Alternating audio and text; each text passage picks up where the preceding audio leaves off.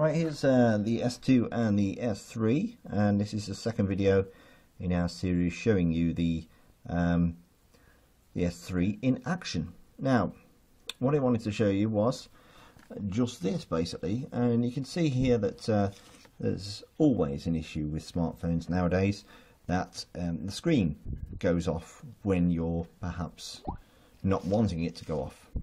Now, both of these phones are set to a 30-second screen timeout, and I'm going to start reading this lovely article here. Now, the Smart Stay technology in the S3, which isn't actually enabled as default, but I've now turned on, should use this camera here on top, the 1.9 megapixel front-facing camera, to detect that my eyes are actually looking at the screen. And you might see a little flash, sort of an eye, show up on the top bar, and that will hopefully keep the screen on the S3 while the S2 just times out, as you can see it has there on the left. So it enables me to continue reading the screen without having to constantly tap it every few seconds to keep it awake. Because now, to wake up the S2, I'm going to have to turn it on, unlock the screen, get back into the browser, etc, etc. So one other thing I wanted to show you while I'm here is something you may have already spotted, and that is that screen brightness is quite different. Now, as you can see on the S2, it's quite bright. S3, not so much. Now, both have got the same ambient light, as you can see here, the evening sunset. And if we go back to the main screen here and go into settings, whoops, and you can hear some of the I'll talk about those noises in a moment. If we go into display on the S3 and the S2, and we can see, by the way, just to prove I wasn't lying, the screen timeout on the S2, 30 seconds, screen timeout on the S3, 30 seconds, just to show that that was the Smart Stay working. Now the brightness, and don't ask me why the OK button is in a different place. I don't know, just to keep you on your toes, perhaps Android are doing that.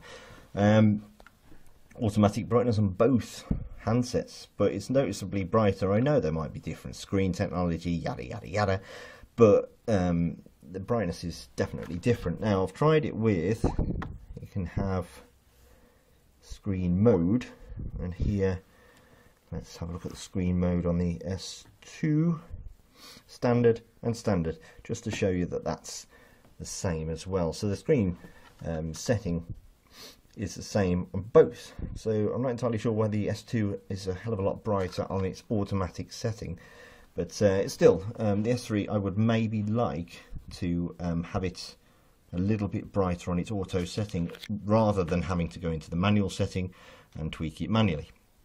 And I've just looked away from the S3, so it's got bored and shut down. So the S3 then, just to show you the home screen again, this is the unlock screen. If you want to get directly into an app, you sort of press it first and then drag off the screen, it goes directly into the browser. If I just kind of want to get into a camera shot, go directly in like that, and we're directly into the camera. Obviously you can see the screen lock. It's a nice watery effect, or it would be if we were in it. There we go. I can touch it and sort of play with that. Very nice.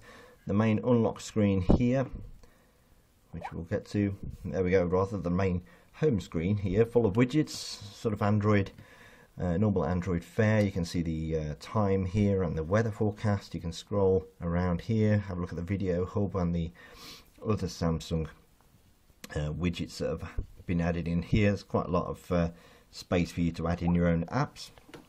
We've got AllShare, which is their way of talking about DLNA, which is where you can beam media to connected devices over Wi-Fi. We've got Chat On, a calculator, which of course every smartphone has to have for your downloads, so you can see them all in one place. Dropbox, an FM radio. The Flipboard, which is sort of a newsreader, which has been already extracted out of this ROM and spread around the internet. Latitude, for keeping track on friends and family and where they are, the internet browser, which we've already seen, a gallery of pictures, Samsung apps, the S Voice, which we will cover in another video, the S Planner, Playbooks, Video Hub, Talk, Settings, blah blah blah blah. There's lots of widgets on here, and of course you can go into your Google Play. It was called the Android Market at one time, and you can download extra applications to your heart's content.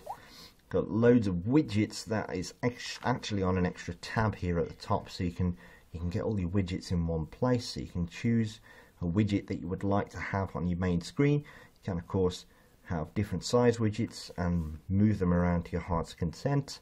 Got the S Memo, which we saw a lot of on the Galaxy Note, and software update, which obviously keeps you up to date.